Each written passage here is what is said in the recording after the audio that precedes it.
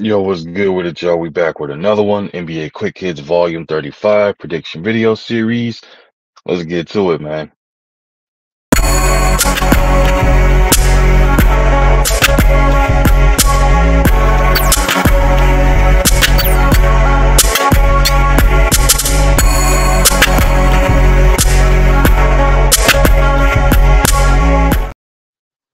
What's good with it, y'all? Welcome back to A1 Hoop Zone. Back at y'all with another one. NBA Quick Hits Volume 35 prediction video series.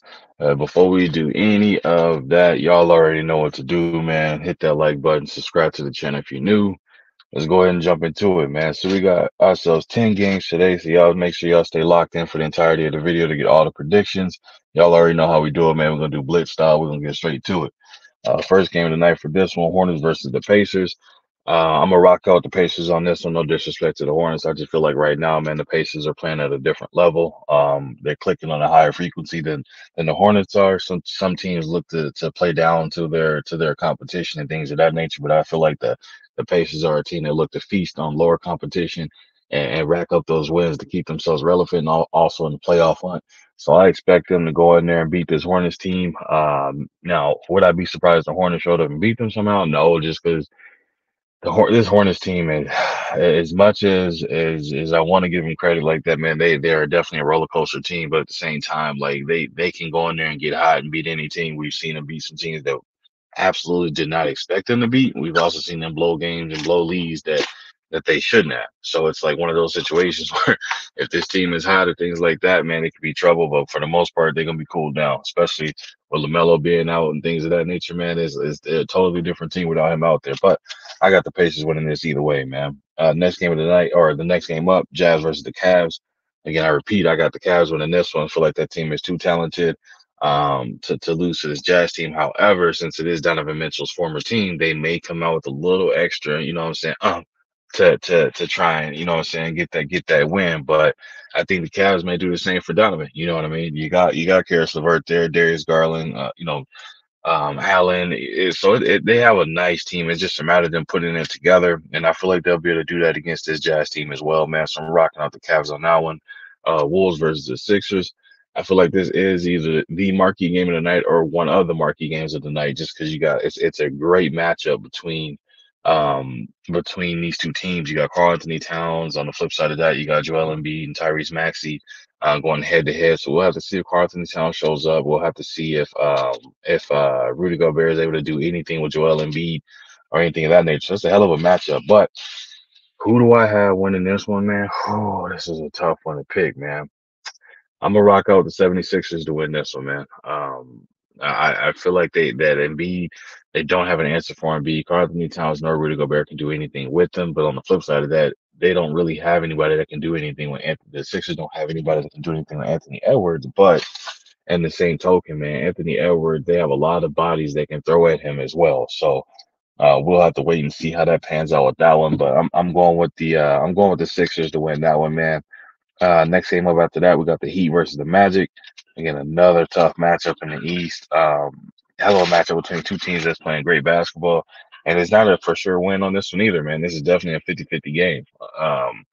Some people may have the Magic slightly a favorite, and some people may have the Heat slightly a favorite as well. All depends on how you're looking at it. But for my prediction on this one, I'm gonna rock out the Magic, man. I feel like they have every answer to deal with the Heat, and they have a talented team to be able to keep up the scoring and play defense with them as well. So I'm gonna rock out with the Magic to win that one. Nuggets versus the Raptors. I'm going with the Nuggets. No disrespect to slight to the Raptors, but they've proven to me a multitude of times, man, that they fall short when they're up against, you know what I'm saying, either the big games or even teams that they're supposed to beat, they fall short. So I'm going with the Nuggets due to consistency, and I don't think they have an answer for Jokic or Jamal Murray as well. So I'm going with the Nuggets to win that one. Next game after that, Knicks versus the Nets. Tough matchup in the East, battle of the NY. But I'm going with the Knicks, man. I feel like the Nets do have a team that's talented and led by Mikal Bridges, but this Knicks team has a wave of firepower they can throw at them. So I'm going with the Knicks from that perspective. Hawks versus the Rockets. Again, not a easy walk in win for the Hawks. You know what I mean? This Rockets team Hey, they starting to put it together a little bit. You know what I mean? It's fun to watch them. It's fun to see how Fred VanVleet got these young guns over here playing and competing at a high level. Who do I have on this one? I'm gonna go with the Rockets for the upset of the night on that one. Would I be surprised if the Hawks won? Absolutely not. But I'm going with the Rockets for that one. Lakers versus the Bulls. I got the Lakers. If y'all didn't know, now you know I'm a diehard Lakers fan, but I'm not delusional about my fandom. I just feel any given night against every team, my team has the opportunity to beat that team. That's just my bottom line of it. But I think the Lakers should be able to win this, and beat the Bulls, man. Now, I think this probably is again one of the other marquee matchups of the night, man. The Clippers versus the Mavs. Clippers have been on the roll last like what is it, 16 games. They've been 13-3, so they've been balling. You know, I wouldn't say it's clicking, but at the same time, I think they're just responding to to the energy that was being put out there, and things of that nature. So I think right now they're just playing off of pure talent of things. So James Harden again is starting to get his game legs under him, but at the same time.